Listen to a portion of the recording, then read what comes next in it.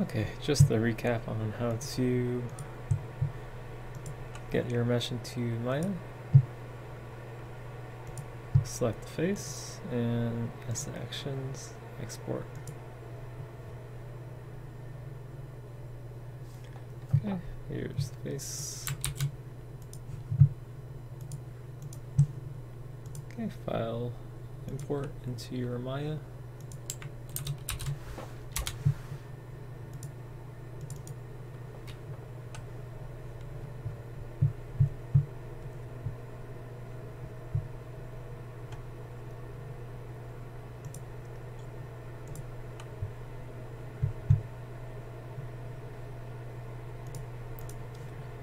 Minimize this.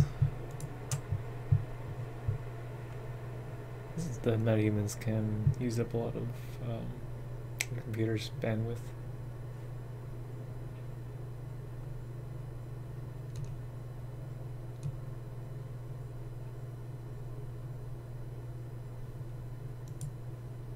Let's see, I might have selected the wrong one. Alright, back in Maya again. Let's see, import.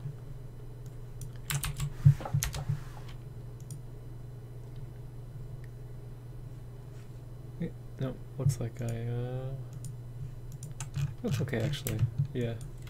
I don't know why I was being slow. Let's hide the joints. We don't need those. We actually just need the head as reference. So say you want to make like a asset for your MetaHuman, and that'll be used like as a prop or something. I don't know, like a hat.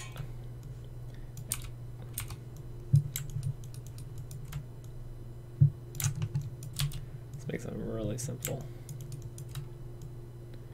but something custom enough that merits having to import your MetaHuman.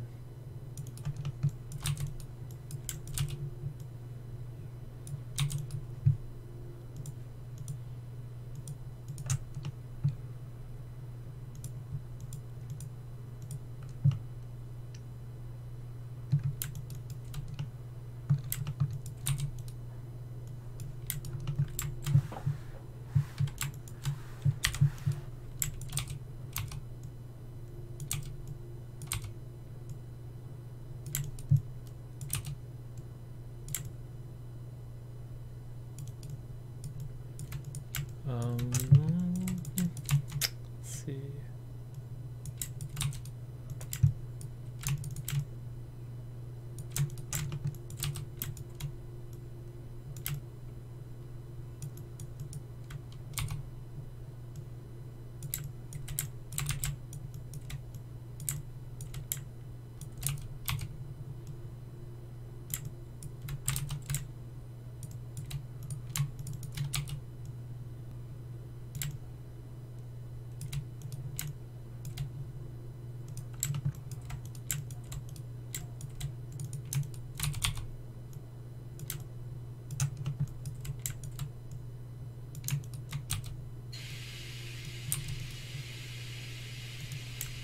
Okay, this is simple.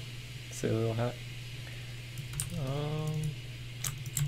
Yeah, so here's our hat. So let's actually just one more little detail for fun.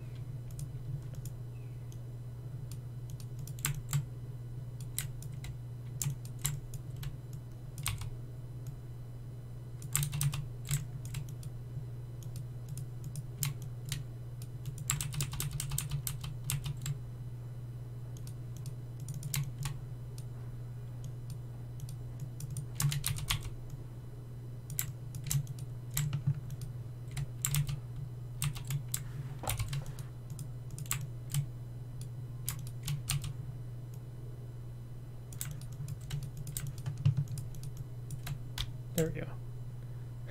Anyways, let's name this hat.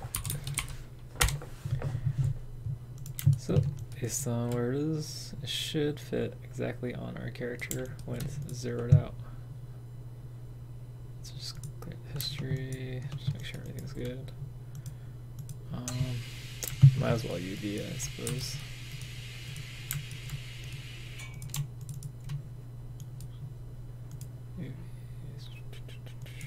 Cleaner.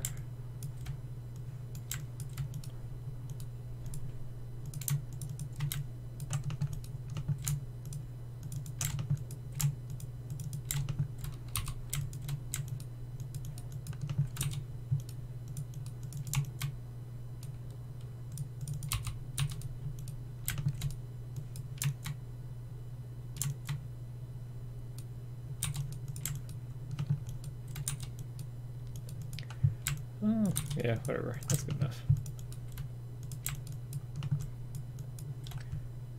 File, export selection.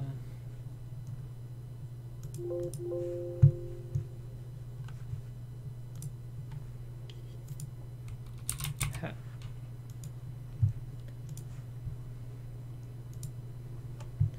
Okay, back in Unreal.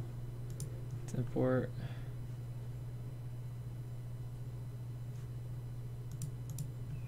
Asset. You could also just drag it in from your desktop folder or wherever you saved it.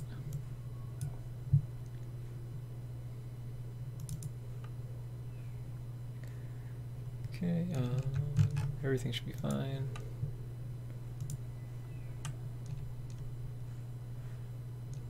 Alright, so we're going to go into our blueprints.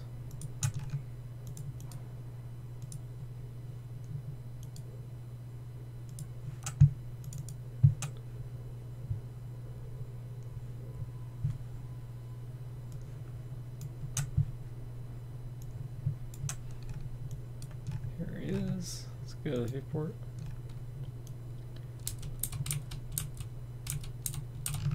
As you can see, the LLDs are for the textures are only on the main LOD.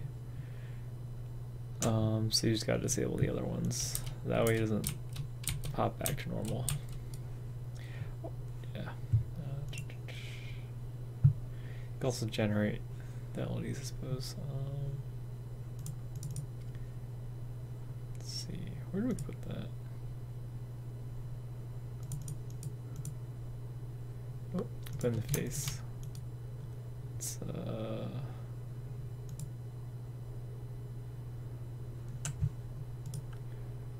Windows content browser. Let's drag this hat over here. Alright, let's throw this hat.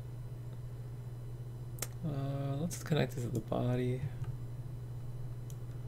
As you can see, the hair is clipping through. So make sure your character is like Alder.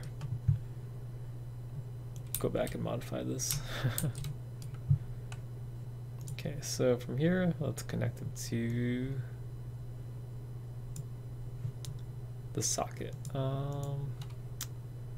See, so we have to have it connect to the body, and then set the socket to the head.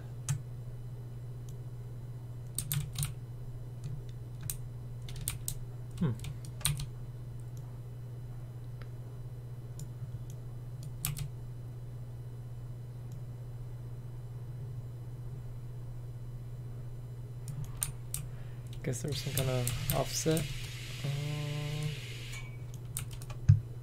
Let's drag this down a little bit.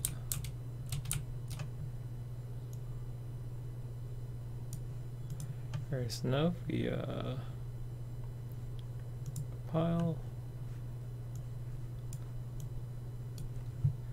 there's his little hat. So he should be moving with the hat. Nice.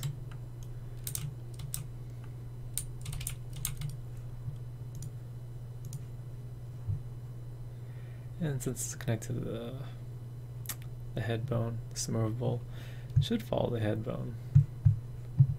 Alright, cool. And that's how I would do things like add things like hats. If you have like something like a watch or something, you can also attach that to like the wrist, and you can export like the hands and the body, like the shirt and everything, into Maya as well, using the same process. And yeah,